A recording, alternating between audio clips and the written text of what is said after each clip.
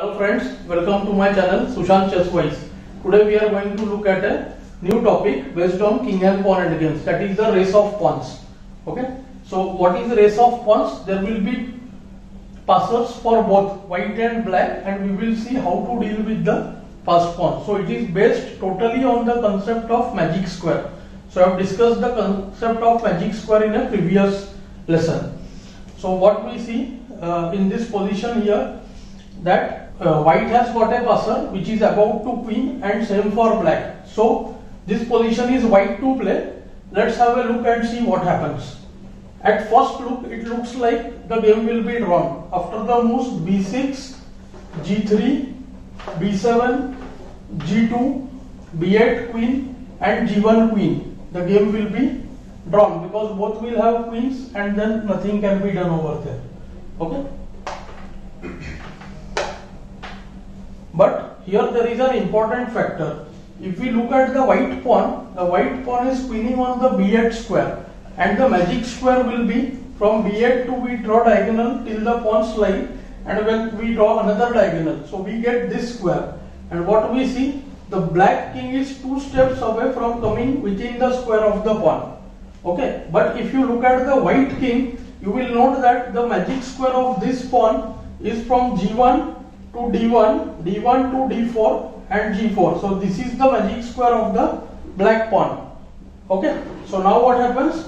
White to play, white plays the right move, king to d3 or d2, both are correct in this case. Now what will happen? If black tries to get his king nearer, now we see that the king is already in the magic square of the pawn. So after b6, g3, now king has to come into the square of the pawn. So k e2 or e3, both are fine. And now g2, then kf2, and see the king has stopped this pawn, whereas black king is unable to stop the pawn. So what will happen now? If black goes king f6, b7, ke6 and the pawn queens, and white will win the position. Okay, let's look at one more variation. So after the move kd3 here, now what happens? Black can try to bring his king quickly. So now king tries to come to f6, trying to reach the square of the pawn. So moment the king tries to reach the square by the move ke5 or ke6 or ke7, white pushes the pawn. And now see, again if the king goes nearer, white will push the pawn and the pawn will become queen. So here black can try the move g3 again.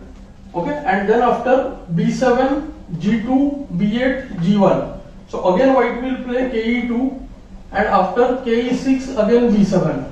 So ke6, b7, g2, and moment he plays g2 we will go kf2. And after kf2 we know that the black pawn is stopped and the white pawn will queen by force. So after kd7 the pawn becomes queen and the queen will win against this pawn will be taken immediately. So king and queen can checkmate the king. Okay, so let's look at the next position now. Here this position we will see another technique in the race of pawn. In the last position we saw the king came into the square of the pawn. Now the second thing what happens here, we'll look at this position as both white to play and black to play. Let's see quickly. Here if white to play, then white wins the game. Let's see how. White plays h6, then b3, h7, and now if black plays b2, after the move b2, h8 becomes queen. Okay, and now black if promotes the pawn to a queen over here, then the king and queen come in the same line, and after qh7 check it becomes a skewer. King has to move and then queen takes the queen, and it's a winning position for white. So here after the move h8 queen, black can play the move ac2. Okay, and now he is about to queen the pawn, but with queen versus a pawn on the 7th rank, which will be our upcoming topic also.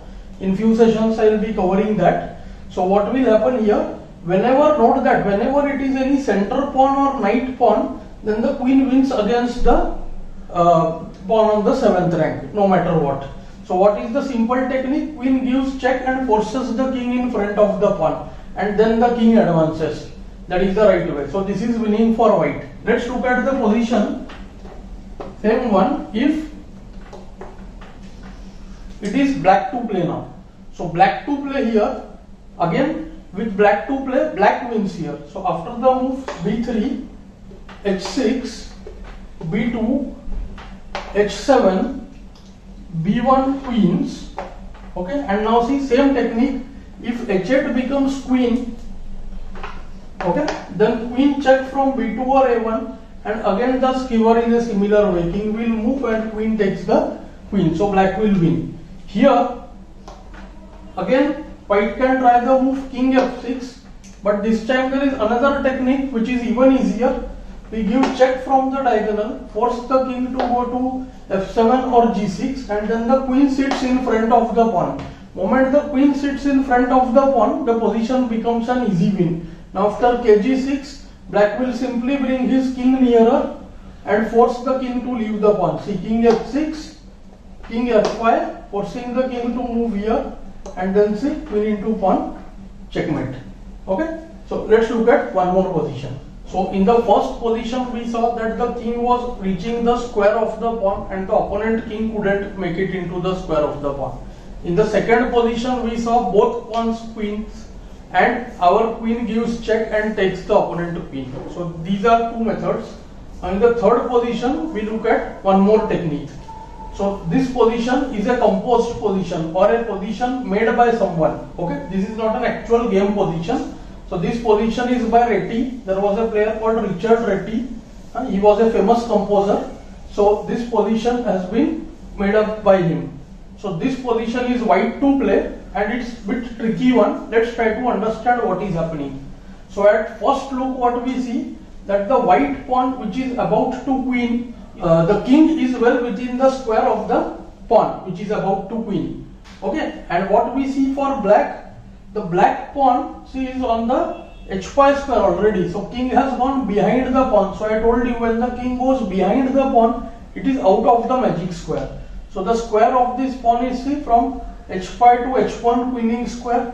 We drop a diagonal till the pawn's line and then we draw another diagonal. So this is the magic square of the pawn. So here the technique that white uses is, he tries to approach this pawn, okay, and also he wants to go to the square of his own pawn.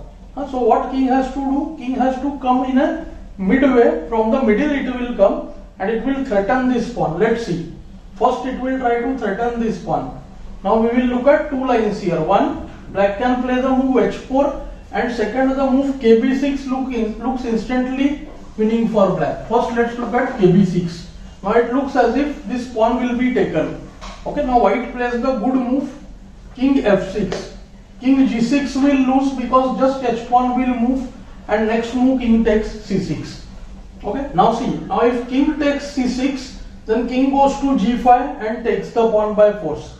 So it is forced to move the pawn. Black plays h4. Okay, after h4 again white uses same technique.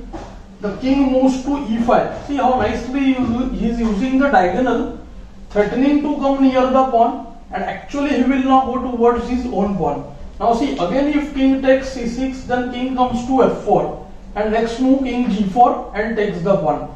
So kc6, king f4, h3, then kg3, and the pawn will be taken.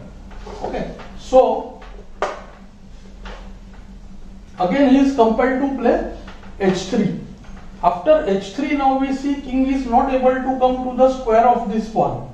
So now king goes to support his own pawn there. Now see, h2, c7, and now we see if h1, then c8 queen. This time the king is placed in such a way that queen check cannot win the queen. So h1, c8 will be drawn, and after the move kb7, when white plays kd7, and now if h1 queens, then c8 equal to queen, check, and the position is equal. Okay, nothing much can happen. King moves to b6, the black king will not come under any trouble, and we can see that black queen will not get any chance. White can keep on giving checks. So the position will become drawn. Let's look at the last variation. So now after the move kg7, black need not play kb6. Black can just try to push his h pawn and promote it quickly. Let's see what happens. Again white goes kf6. This time we can see that the pawn will queen by force. Okay. Now again if king b6, then the move king e5, which will transpose to the previous line. So white plays, black plays h3 now. Okay, and now what to do?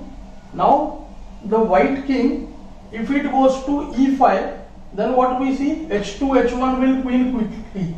So k e5 blunder, then h2, then c7, then kb7, and black wins the position. Okay. So this time the method with k e5 is not working. So now white plays king to e6, controlling the c8 square. So now what happens?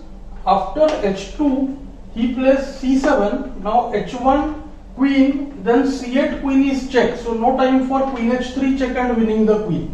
Okay, and same after the move kb7, again the king reaches d7. Okay, so after now h1 queen, there is again same c8 queen check, and the position will be drawn. Okay, so this position is slightly complicated, but if you play the moves over the board on the board, it will be easy to understand.